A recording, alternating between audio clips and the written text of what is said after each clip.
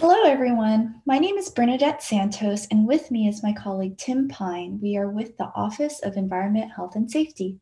Today, we will be talking about the latest innovations about water quality monitoring.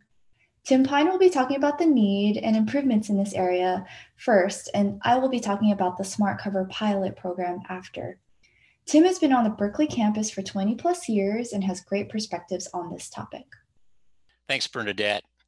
Well, I have some good news and bad news for all of you who are watching. The good news is that incidents like this gushing sewer manhole happen a lot less frequently than they did 20 years ago when I was first started working here.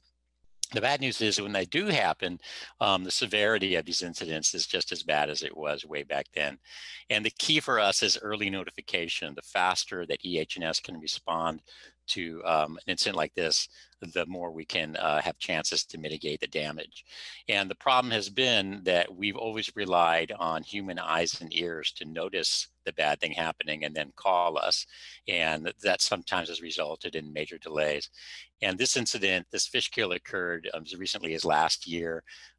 This was a firefighting foam release that hit Cornices Creek and ended up wiping out nearly the entire steelhead trout population down there at Albany Village.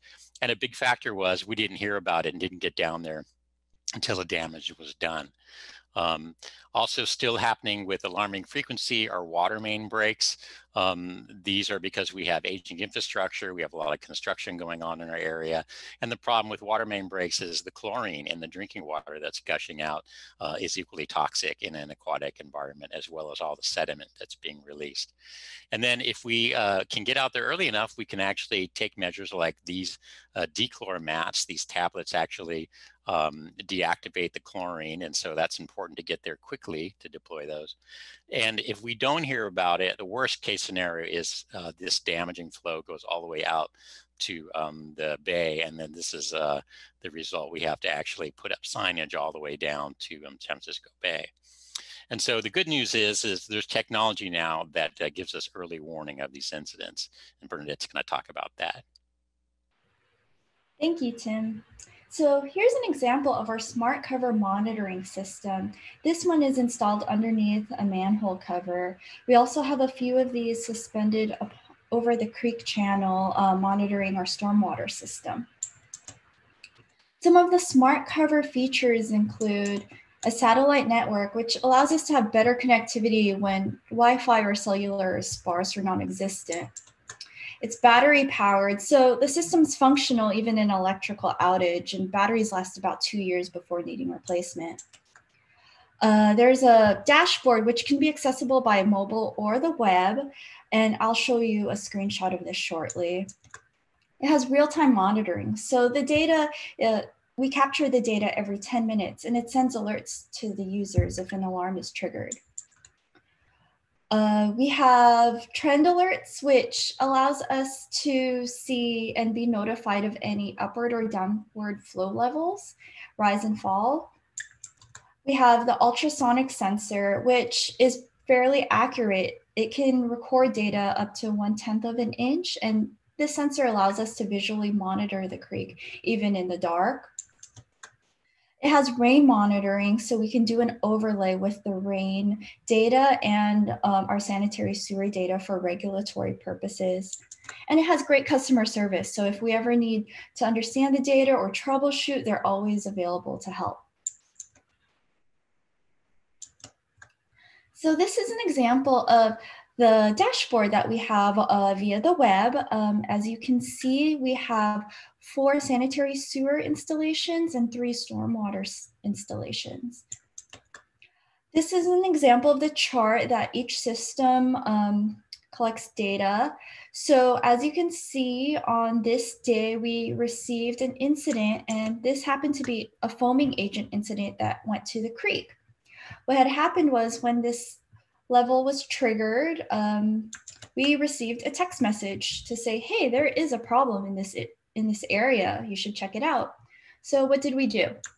We had our facilities folks go to the area where we had a SmartCover, and they were able to see that there was a foaming agent incident. And you can see how bad it looks on the creek. It's just bubbles.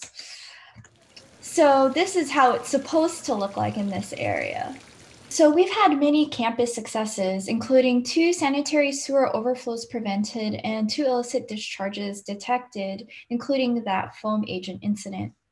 We've been able to mitigate potential property damage and regulatory fines. Our engineers and planning department also has a better understanding of our sewer system and stormwater system infrastructure.